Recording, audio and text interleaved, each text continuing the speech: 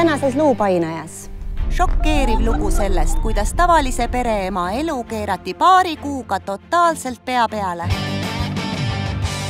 Tiina nimi muudetud on pereema Harjumaalt, kes töötab ühes kohas projektijuhina. Talle meeldib elada lihtsat elu, kuid kes oleks osanud arvata, et üks automark selle kõik ära rikub. Ma tahtsin endale osta täiesti tavalist uut autot, sest mul vana riisiveski see mädanes õues ära. Mulle meeldibki elus kõik selline mõttetu, igav. Tahtsin lihtsat autot, aga võt sain selle. See on ju tutikas Alfa Julia.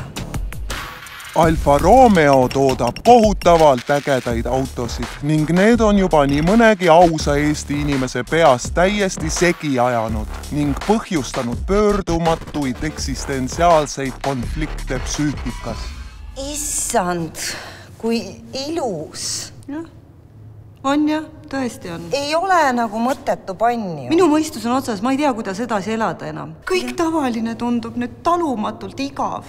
Kuidas teie elu Alfa omanikuna on kulgenud? Ma ei tea, kust kohast üldse alustada. No kõigepealt ma sain endale esinduses selle Maailma kiireima linnamaasturi Alfa Romeo Stelvio Quadrifoglio nimi on nii keeruline, et Tiina nihestas seda hääldades oma lõua ja sai kohutava trauma. Vot seda sõna ma ei saa lihtsalt välja öelda. Vabandust, esimesel päeval, kui ma ta välja hääldasin, siis ma nihestasin oma lõua 2 nädalat, oli lõu kipsis. Ma sain ainult kõrrega jogurtit juua ja arstid lihtsalt ei luba mul seda sõna enam mitte kunagi välja öelda. Te ei saa enam mitte kunagi seda sõna öelda. Hakkabki. Läheb ära. Mis muresid veel selle mudeliga kaasnes? Jumal küll, no sellega ikka on võimatult lõbus sõita. Uimasest pannist ei ole ju haisu ka. Siis muidugi need Bemmid ja Porsched ja Mersud ja need tahavad ju mõõtu võtta, nii et ikka tuled inimestele vastu, lased eest ära. Siis mul lõpuks jäi jalg haigeks, sest on sirge kogu aeg, ma hakkasin lonkama. Töökaaslased hakkasid nüüd narrima mind puu ja ladiinaks. Ema ma viisin üks hommiku hambaarsti juurde. See röökis nii, et tal proteesid lendasid suust välja. Kaebusi on tulnud inimestelt, kes on oma kaela ära väänanud autole järgi vaadates. Mina pean selle ravi kinni maksma. Miks te üldse selle Alfa ostsite, kui te tahtsite mingit suvalist panni? Aga Elik ütles. Elik geenius. Naabrimees mul. Ta on täielik prof, ta toob Saksast autosid. Loomulikult usaldad seda inimest, kes ikka teab, mida ta räägib. Ja ikka küsid ju, kelle käest sa küsid, ikka naabrimehe käest küsid. Elik, Elik Juskeen on autospetsialist, kes suudab ainsa inimesena maailmas oma haruldase kaasa sündinud autonäärmega ära tunnetada, mis autod meie oludesse sobivad. Alfa, kurat! Vot see on peldik. Kuula meil ma 90-ndatel tõin ühe Dresdeni lähedalt Romulast. Keegi oli ta lillaks värvinud. Uks oli kuradi ribases sama raastes pruun.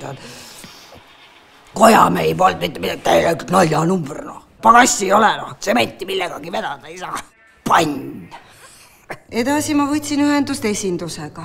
Vahetage mingi tavalise, normaalse asja vastu. Siis nad lõpuks olid nõus vahetama ja siis vahetasid selle vastu. Mitte midagi ei muutunud. Okei, diisel on poole odavam, aga ma ei tea. Ta on liiga ilus. Kuhu ma lähen sellisega? Kuhu? Kõik imetlevad.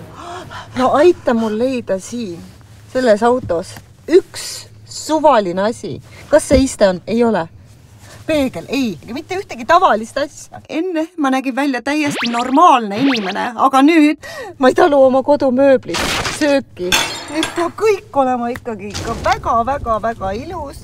Uued kõrvarõngad, uued prilliraamid. Minu elu on katastroofiliselt peapeale pööratud. Ma ei tea, mitte miski ei aita. Alfa Romeo müügijuht Valdo Piateene ei soostunud kaamerate ees rääkima, sest me ei pakkunudki talle seda võimalust. Aga lõpuks saime ta kätte telefonitsi.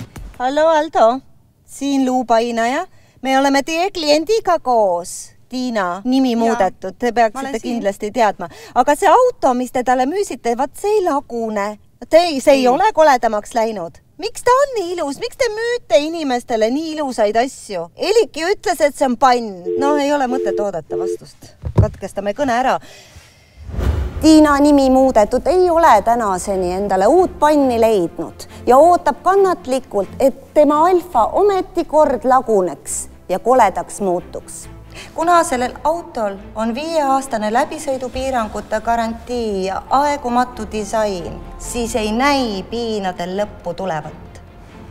Nii et kallid televaatajad, kui teile ei meeldi kiired, ilusad ja eristuvad autod, siis ärge mingil juhul pöörduge Pilot Motorsi esindusse Läike teel Tallinnas ja hoidke lihtsalt Alfast eemale.